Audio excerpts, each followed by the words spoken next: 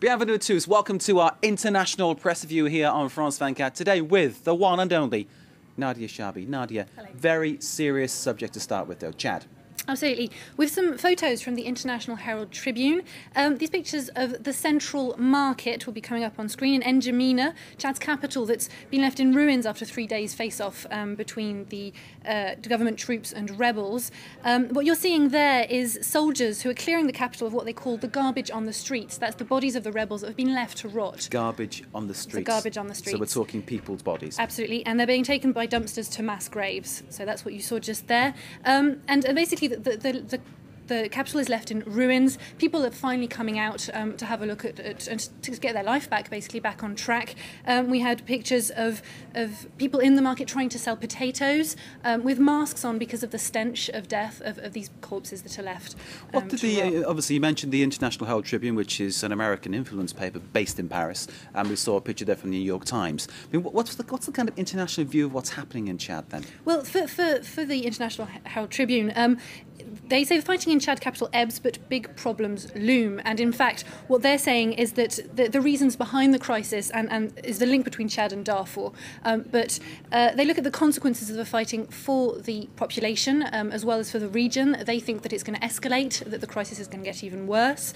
And they see the region falling into a vast and uncontrolled conflict. They also look at the question of child soldiers that was used in this conflict, both on the regular army side and with the rebels. Do any of the papers make any kind of comment on France's role in the whole issue? Yes, absolutely. We have Le Potentiel, which is a Democratic Republic of Congo daily, French language daily. They look at how France's paternalistic role in the conflict remains to be answered. They don't talk about the Arche de Zoé question here, but they do also believe that there's no way out of this series of clashes. This is in no way the last. They're also very pessimistic. They say every time you hear of Chad, it's in a bad way, and a country where stability and instability alternate. And what they look into a little bit in this editorial is the importance of petrol and the fact that that is pulling the country down into chaos. And that's something that the Cameroonian Le Messager also looks into more in depth, the role of petrol in this conflict. They say the discovery of Chad's petrol resources in the 70s is what has created this situation, and that they use this saying, which I think is quite good, which is that when the elephants fight, it's the grass that suffers the most, and it is the elephants that the power has got all the money from the petrol, while the people in the streets are suffering and are getting none of it. When the elephants fight, it's the grass that suffers the most. Quite a philosophical way to end that segment there on Chad. Okay, lightening the mood somewhat.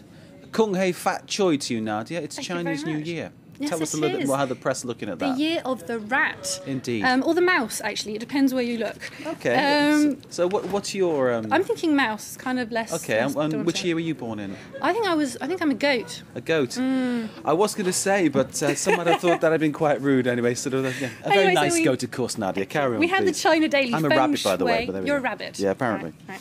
Feng Shui most prosperous year is 2009, not 2008. There's some beautiful photographs there that you're seeing now, but it's not a pretty picture for this year. According to astrologers, the year of the mouse threatens to see a build of international tensions, natural and air disasters, and a turbulent stock market. I thought we were going to end on a light note, Nadia. Blimey, it sounds as though it's even worse. So it's the year of the rat and it ain't looking good. Thank you very much. That's Nadia Chabi, who's a goat. As I say, I'm a rabbit. Kung Hei Fat Choi to all of you who understand what that means. And do stay with France 24.